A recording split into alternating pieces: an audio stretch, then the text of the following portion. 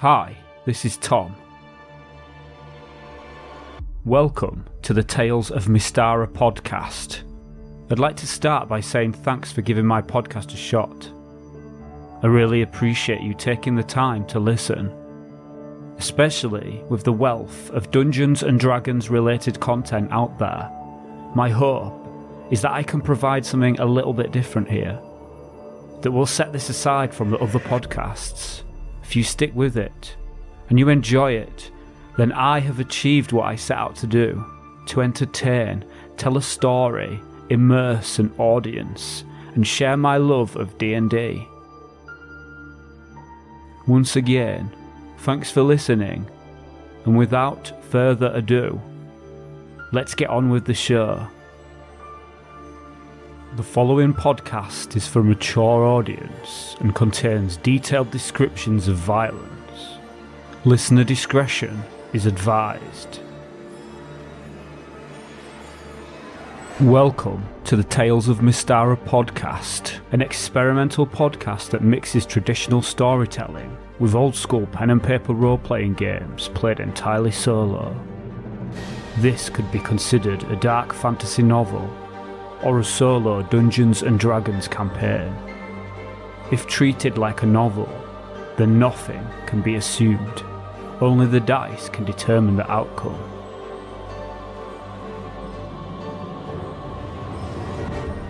It cannot be known whether a character will live or die. Nothing is precious. No one is safe from the roll of the dice. If treated like a tabletop role-playing game, there are no players. There is no dungeon master. There is only me, the rules, and the dice.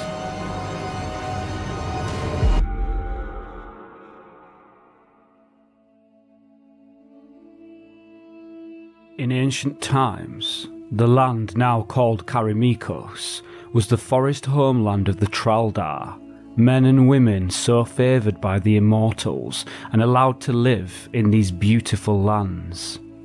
The Song of King Halav. This is an ancient work maintained by generations of bards before finally being committed to writing about 6 centuries ago. Tom again here, and another welcome to the Tales of Mystara podcast. This is episode 1. So I would like to spend some time discussing the game mechanics I will use to produce this podcast. This podcast is new, however, I had the same idea some time ago and began to record an episode, but for whatever reason life just got in the way, and I never came back to it. My aim was and still is to immerse myself and others in the fantasy world of D&D, and create a unique and rewarding experience that does justice to the spirit and aesthetic of the game. My inspiration to make this type of podcast was reignited when I discovered the Tale of the Manticore podcast, which is along the same lines as this one, although this one has some differences. I will be using old school rules, but I will implement the Mentzer DnD Basic rule set, published in 1983, and I will be setting my campaign world in a published setting, namely the world of Mystara. I will also be incorporating published adventure modules and will be sticking as strictly as possible to the original rule set. I will not know what will happen in the story ahead of it actually happening. The dice will be making most of the decisions and will ultimately dictate where the story goes. In regards to the rule set, Mentzer Basic, this is sometimes referred to as the BECMI rule set because it was released in 5 box sets: Basic, Expert, Companion, Master and Immortal. Each box set adding further rules and character levels to the game. I find it a perfect rule set for solo play. But to avoid digression, we won't discuss that now. Let's just get on with it. First, I will roll a party of completely random characters using the BECMI rule set. Here goes.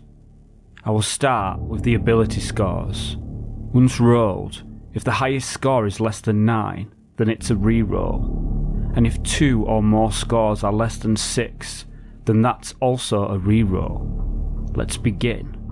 Character 1, Strength, rolling 3d6. 11. Intelligence. 12. Wisdom. 15. That's a +1 bonus. Dexterity. 11. Constitution. 8. -1 penalty. Charisma. 11. This character would make a suitable cleric and gets 1d6 hit point dice with a -1 penalty due to low constitution. Rolling for hit points. 5 -1 equals 4 hit points. Now let's roll up character 2. Strength. 8 -1 penalty. Intelligence. 12. Wisdom. 10. Dexterity. 8 -1 penalty. Constitution. 13 +1 bonus. Charisma. 8 -1 penalty. This character will make a very average magic user, but the constitution bonus will hopefully keep the character alive long enough to become powerful. Rolling for hit points. 1d4 +1.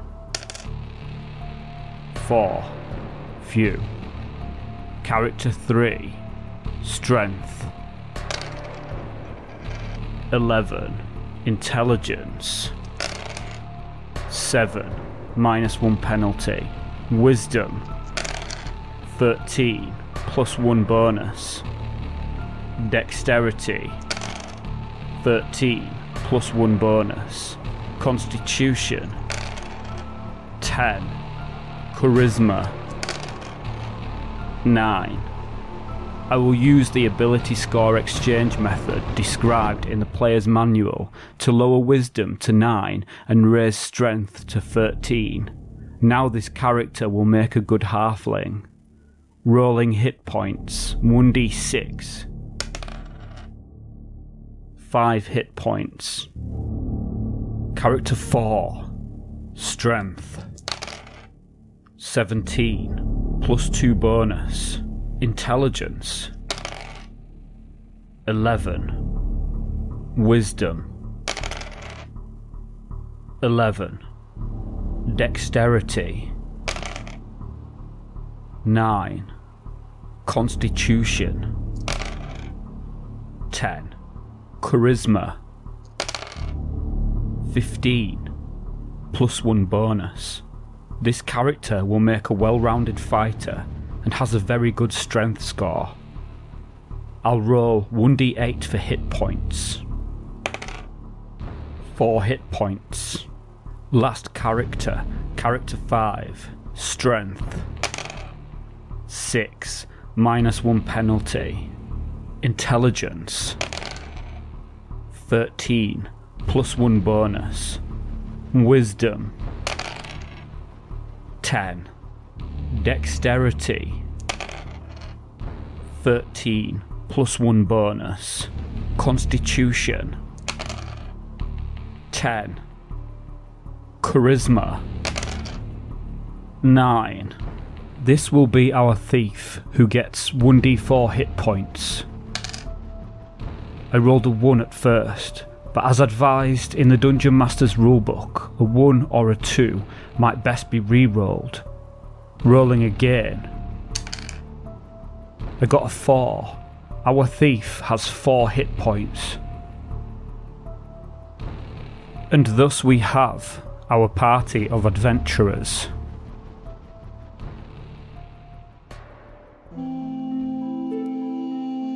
Claudius Tagaris, a human cleric who resides from a wealthy but untitled Thyacian family from the city of Kelvin, He wants to be a member of the Order of the Griffin, a military order of the church in Karameikos. He has 4 hit points. Fyodor Ivanos, a human magic user from a penniless background. He is a Traladaran and comes from a homestead near Radleb Woods and wants to establish a wizard's tower there. He has 4 hit points. Elmo Greentop, a halfling from a comfortable background. He resides in the logging community of Threshold after emigrating from the 5 Shires. He has 5 hit points. Ilyena Petreos, a human fighter from a comfortable Traladaran family residing in Solescu village, following what is known as the shearing ceremony.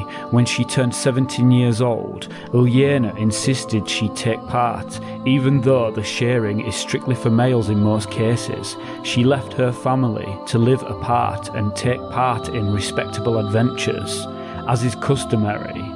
She has 4 hit points. Yolanda Vorloy, a human thief from a very wealthy and titled family, members of the Vorloy clan of Specularum. Yolanda has ties with the Kingdom of Thieves, a close-knit society of burglars. She has 4 hit points. Now we have populated the world with some characters. Let us begin our adventure.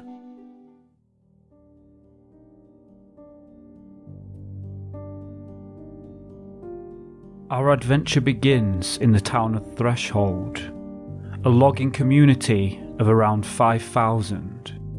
Though small, it's a decent place to live and is not as rustic as most communities of similar size. Threshold is ably ruled by Shirlane Halloran, Baron and Patriarch of the Church. Many years ago, this part of the realm of man was ruled by a magic user named Gygar, a man of great and mysterious powers. He ruled the lands from his mighty castle Mystamere, located at the foot of the mountains to the north. Gygar died after a long and peaceful rule, but no successor was named. Over the years, the unclaimed castle fell into ruins.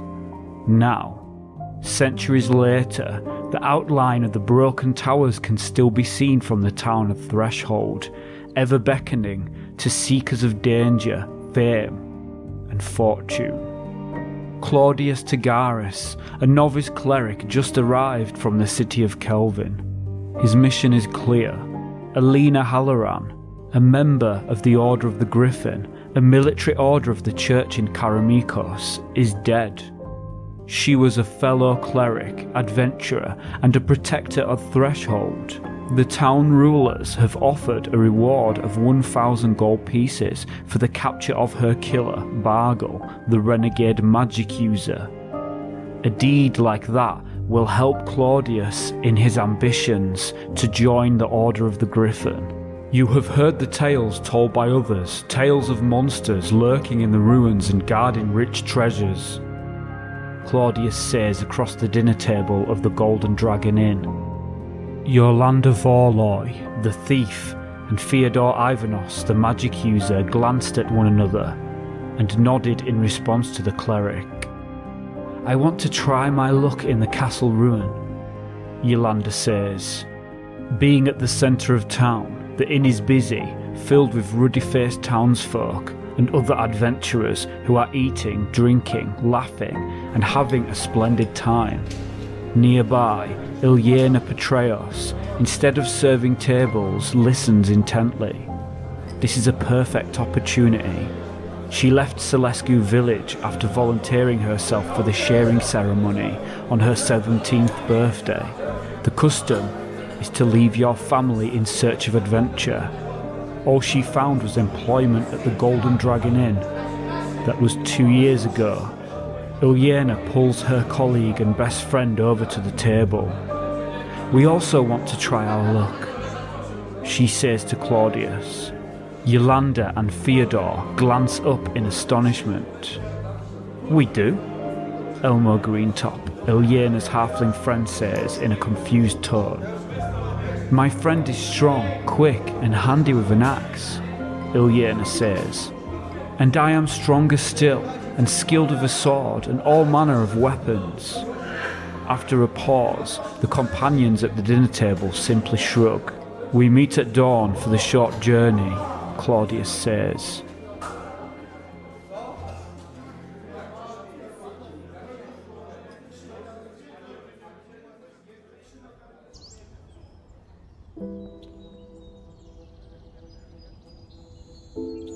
It's morning, and the party set off to the castle. It lies only 3 miles from town, just a healthy walk past the local farmers' fields. As they follow the dirt roads past the farm, they greet the workers tending the crops. It's a lovely summer's day, and all seems peaceful. The landowner himself sits atop a wagon watching his men and chats with the party idly before they continue onward. After bidding him a good day, the party continue toward the ruin. As they approach, they see that the walls are jagged and full of small holes, and a few large stone blocks have tumbled to the earth, laying scattered around the ruins. A gateway in the centre of the front wall stands empty, and the massive outer doors now lay rotting nearby. This gateway seems to be the easiest entrance through the wall.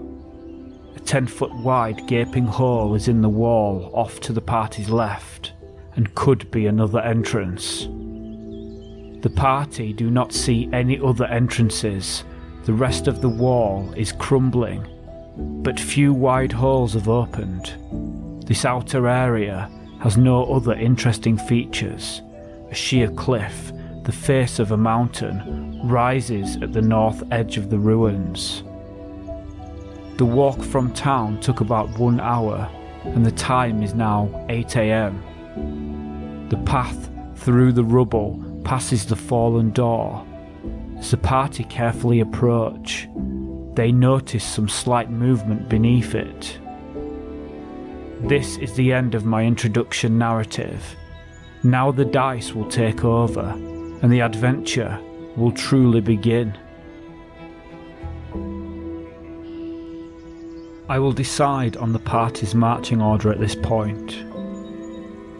Ilyena will go up front, as she has a good armour class and a high strength. Claudius also has a good armour class, so will take the back in case any danger comes from behind. Yolanda and Elmo will march second in line, and Theodore behind them.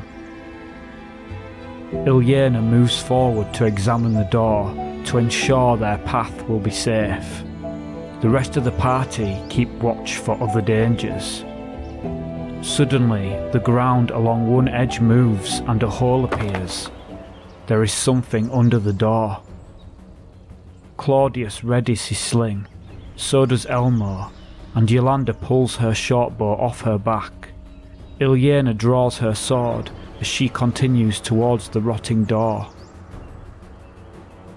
Suddenly, a large worm-like monster sticks its head out of a hole under the door. It has 8 long tentacles in a circle around its mouth. It doesn't come out all the way, just far enough to attack Ilyena. Rolling initiative. The party 1d6. 6. The creature 1d6. 4. The party can move or attack first. Claudius, Yolanda and Elmo move around for a clear shot on the creature to avoid hitting Ilyena. They will fire next round. Ilyena attacks with her sword, rolling 1d20 plus 2. 6. Against the creature's armour class of 7. A 12 is needed to hit, so it's a miss. The creature attacks with all 8 of its tentacles, rolling 8d20 against Ilyena's armour class of 2. The creature needs a 14 to hit. 3 hits. Ilyena must make 3 saving throws versus paralysis. She needs a 14 or higher to save. Rolling 3d20. 2 fails. Ilyena falls over, paralysed. The party see her fall and do not know whether she is alive or dead. Second round of combat. Claudius, Elmo and Yolanda will fire at the creature. Rolling initiative for round 2. The party 1d6. 2. The creature 1d6. 5. The creature crawls out of its hole and moves towards Claudius, who stands nearest. The party fire their missile weapons. Yolanda looses an arrow from her short bow. The creature is at medium range, rolling 1d20. It's a 16, plus 1 for Yolanda's dexterity bonus, so 17. And a 12 is needed to hit. Rolling damage, 1d6 for an arrow for a short or long bow. 1 damage. The creature had 10 hit points. It now has 9. Elmo fires a stone from his sling, rolling 1d20. A hit without modifiers. Damage roll, 1d4. 1 damage. Now Claudius' sling stone, 1d20. It's a 2, a definite miss. The party will all attempt missile fire again next round. Rolling initiative for round 3. Party 1. Creature 2. The creature makes 8 attacks against Claudius after closing the gap. 8d20. Claudius's AC is 2, so 14 is needed. 3 hits. Rolling 3d20 for saving throws. Claudius needs a 14 to save, so that's 2 saves and 1 fail. Claudius falls to the ground. He cannot move. Elmo and Yolanda fire again. Yolanda's short bow, 1d20 plus 1, now the creature is at short range. 15 plus 1 equals 16, definite hit, 1d6 damage. 4 damage, the creature has 4 hit points left. Elmo's sling, 1d20 plus 1, now the creature is at short range, and plus 1 due to Elmo being a halfling. He gets a plus 1 bonus to missile fire attack rolls. He rolls a 17, hit, rolling 1d4 damage. 1 damage. Ugh. On the next round, Theodore will move to a safe distance. Elmo will move and strike the creature with his axe. Yolanda will draw her sword and attack as well. Rolling initiative for round 4. Party 4. Creature 4. All actions will take place at the same time. The creature will attack both Yolanda and Elmo using 4 tentacles each. So, Yolanda strikes with her sword. 1d20 minus 1 for her strength penalty. 3 minus 1 equals 2, definitely a miss. Elmo strikes with his axe, 1d20. Another miss. 4 tentacles at Yolanda. 7, 8, 9, 18. Her AC is 6. The creature needed a 10 to hit, so 1 hit. 1 saving throw to make. She needs a 13. Rolling her save. It's an 18. 4 tentacles at Elmo. 4, 12, 15, 18. His AC is 5. The creature needed an 11 to hit, so 3 hits, 3 saving throws to make. He needs a 13 rolling his saves. 24, 2. 2 fails, Elmo falls to the ground. Round 5. Yolanda will attack and finish off the creature. Theodore, having no real choice, will cast a magic missile, his only available memorized spell. Full rest will be needed before it can be memorized again. Initiative rolls. Party. 3. Creature. 3. The action will all take place at the same time once again.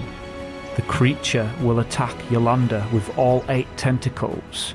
Theodore creates a glowing arrow which appears next to him.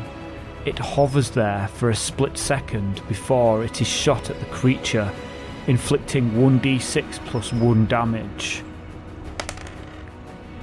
4 damage. The spell kills the creature, but as action is simultaneous this round, I still need to roll 8 attacks against Yolanda. 8d20, needing 10 to hit. 4 hits.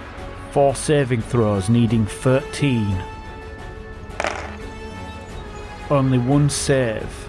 Yolanda is now also paralysed, leaving only Theodore. The carrion crawler slumps to the ground, motionless.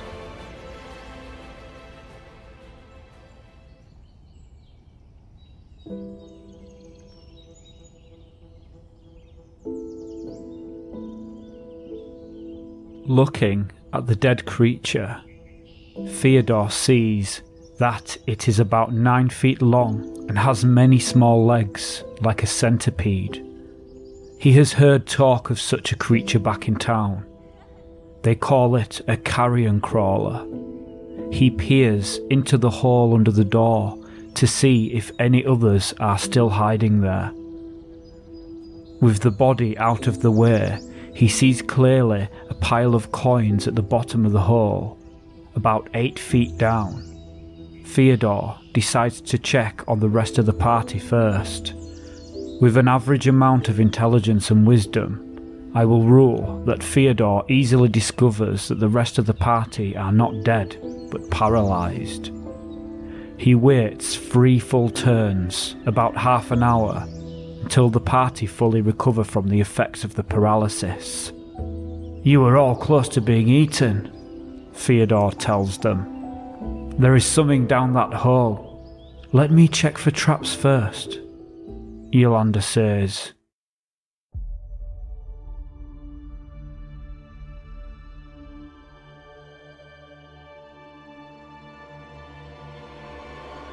You have been listening to the Tales of Mystara podcast.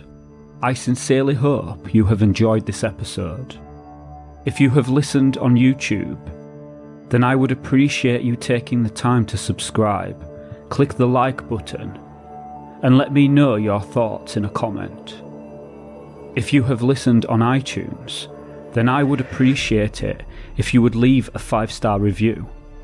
These things really help, and they let me know that the work I put into this podcast is worth it, and that I am making content that people like.